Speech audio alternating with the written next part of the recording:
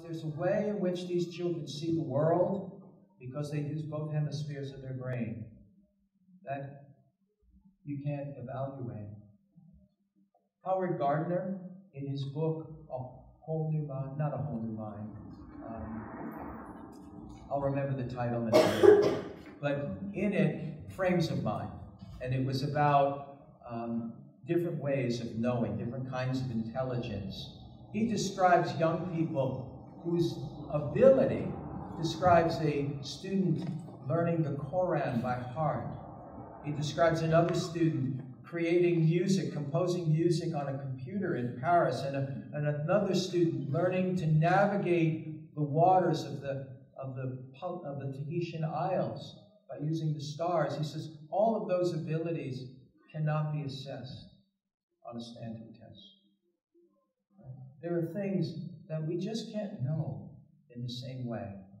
And the way our children see the world and continue to see the world, if they're not jaded, that's something that goes on inside them. But they're well served by learning through art and learning through music, not just drawing, visual arts. Music permeates a Waldorf school, both the recorder playing and the singing, and the stringed instruments that children often play. They say that when you hook a child up with wires to their brain to see about electrical activity in the brain, when they play a violin, their whole brain lights up because you have the abstract notation from reading music and the affective experience of experiencing music. And that's what we want. We want that complete human encounter. Storytelling is just an important part of the future.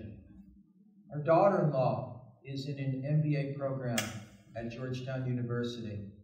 They asked her in this, who do you think is going to be the most important person in a company in the future?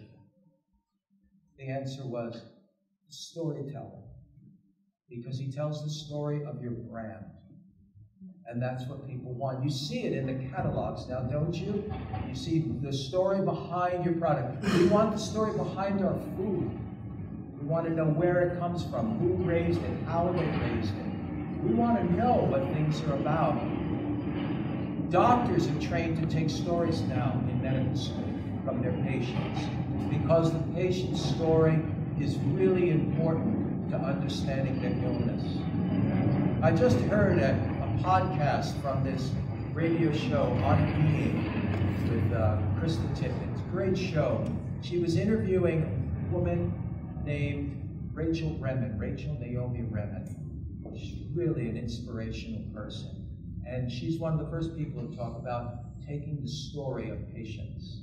She teaches at the University of San Francisco. She tells the story about a man who had cancer and whose doctor told him there was nothing else they could do. And he still made an appointment to see the doctor because he wanted to have that human conversation. We need to tell our stories. In fact, our mental health depends on our ability to tell our story to others, to really see our life as a story, to see the turning points in our life as part of the story. We can teach so much to our children through story. The original people in our world have always understood that.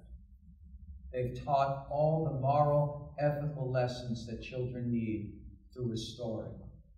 And it's so different than teaching moral and ethical lessons through a lecture. Stories just come into you naturally. And what I love about a story is no one has a prelude to the story that tells a child, this is the lesson you should know. You just tell them a story, and they'll take the story that means something to them. You tell fairy tales in first grade, but which one speaks to the child? Is it the one where the kindness of the simple child, the kindness to animals, really touches a child's heart and becomes something they take with them wanting always to demonstrate that kindness? Or is it the lesson that's in a fable like the wind and the sun, where with all its strength and power, the wind cannot accomplish what the sun's loving warmth is able to do? You know, what are the lessons and what are the deeper meanings in the stories we tell? I remember I was 20 years old. I went to an exposition in Montreal. And in it, I stopped in a pavilion and watched a show in which they were showing slides of Aboriginal people. In this case, they were hunting on the Amazon, hunting wild creatures like the anaconda. And they said, you know, there's a legend that in ancient times in Greece, there was a labyrinth. And within that labyrinth, there was a beast, half man, half bull, that would devour 7 youths and 7 maidens every year, or every 7 years. And do we believe that there really was such a creature? He says, probably not. But can we deny that in the twisted confines of the human heart, there isn't a beast that blocks the way when we try to know ourselves?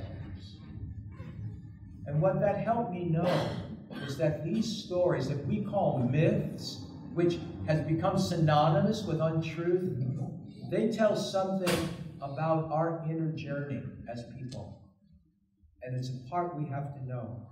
And children are drawn to those stories if we don't explain them away, because they're trying to understand how darkness fits into our world of light. That's why they love Star Wars.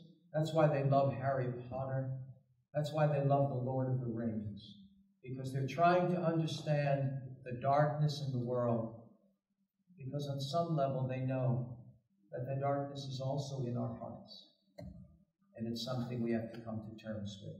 Alexander Solzhenitsyn was one that's asked, why haven't we eradicated evil in the world? And he said, who's willing to cut out a piece of their own heart? Right? Because it's in us all.